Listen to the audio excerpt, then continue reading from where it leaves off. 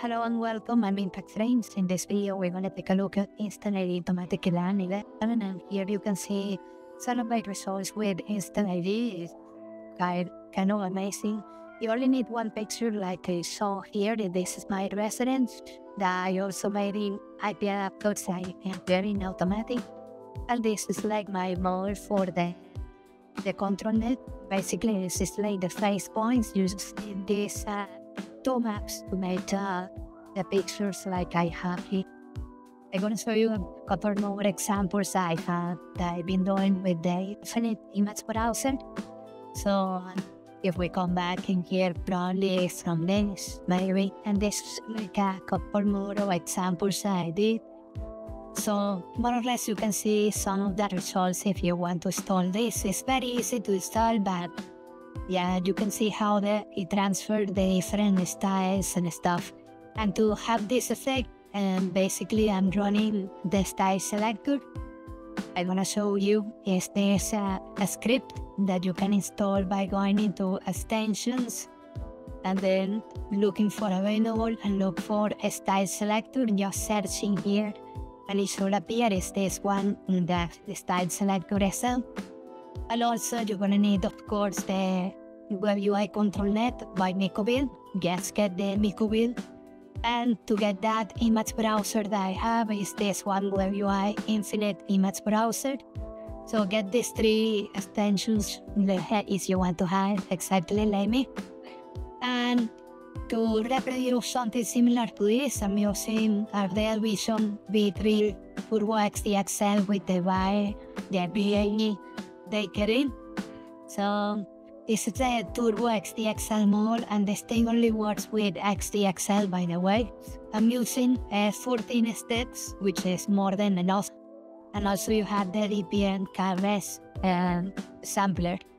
I'm using 1000 by 1000 because there is some glitch that doesn't allow you to go to 1024. If you go to 1024, you're gonna get like some glitches with your image.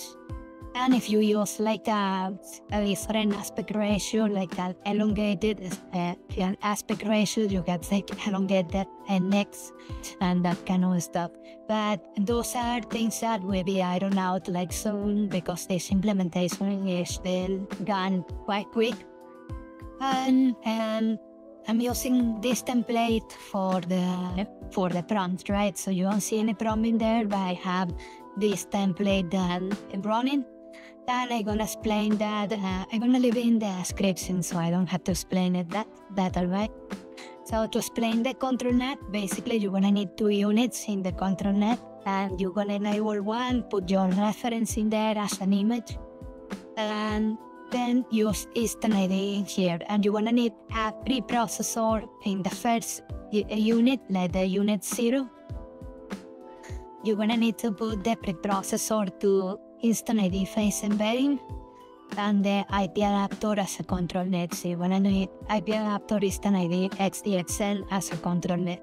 And by the way, if you want to have like the more strength in the style and everything, I recommend you to put this weight a little bit less, like 0.85, 0.9.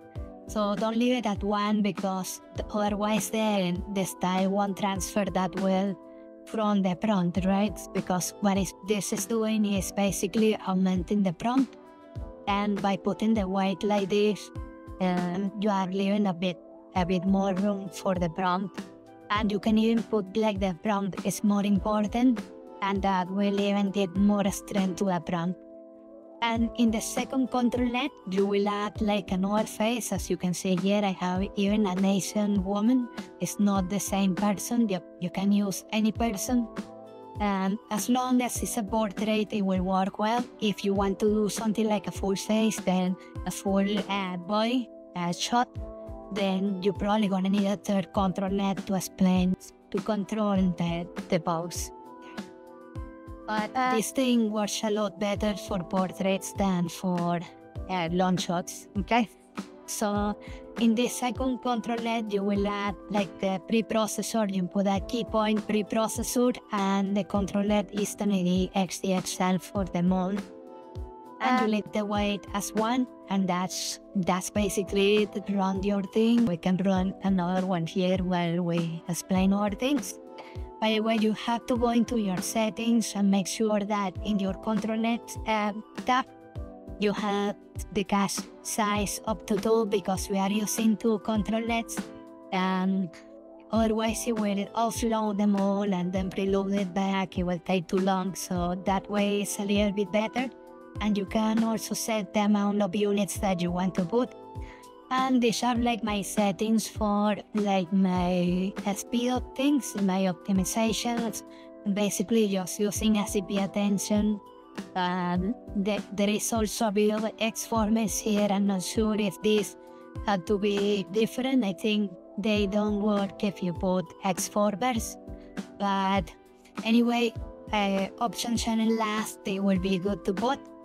And also this one, the garbage collection threshold, it can improve your speed. So I'm gonna put this in here also in the description, so you have similar settings to me if you want to have that. And this is like the Linux file. If you want to see the Windows file, it's a bad file that you can use, and it looks similar to this. So I'm gonna put it in here, but it looks similar to this. So I'm gonna put that in the description maybe, so you can have that. And if you have any trouble with the installation, I think when you start with the web UI, it will install all the requirements for the latest control net after you restart the machine and start again the web UI. It will install all the requirements. And if you have any trouble, try to pip install the inside face. Just activate your environment with this command, and then pip install and move into a control net folder. Of course, do a git pull, and then you pip install the requirements inside the bin for automatic. Also, this inside face is the one that normally gives you trouble, and maybe you can also install alt runtime, so I think it's something like this. And the thing is pip install connect runtime GPU. So you need these two. Maybe I'm gonna show you that someone else had like that same sort of trouble. If you can see here, this is in OS X, so maybe you can look in here into this command to install it if you have problems in Mac.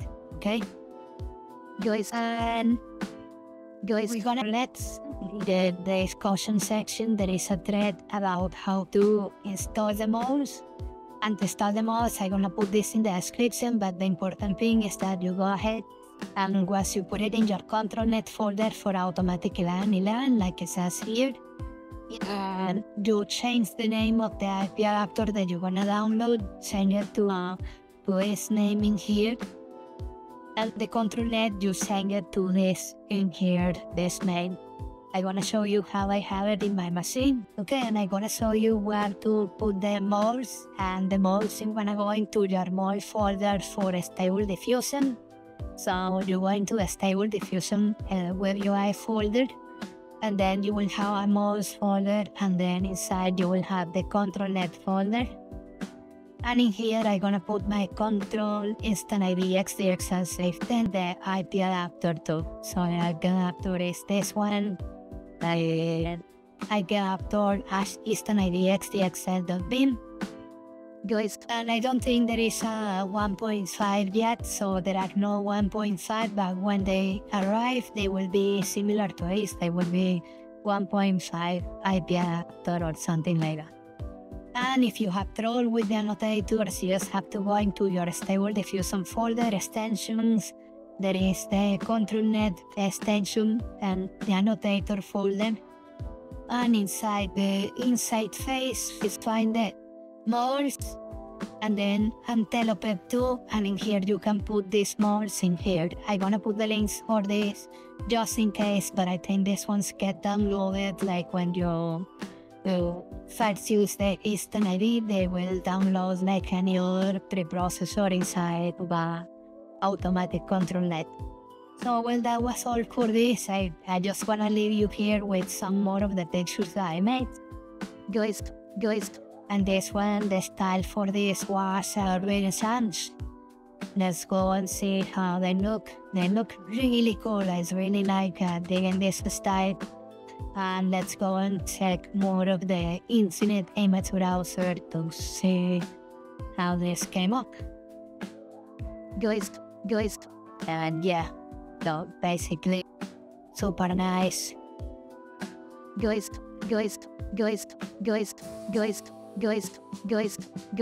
bye bye. Thank you for watching. Bye bye.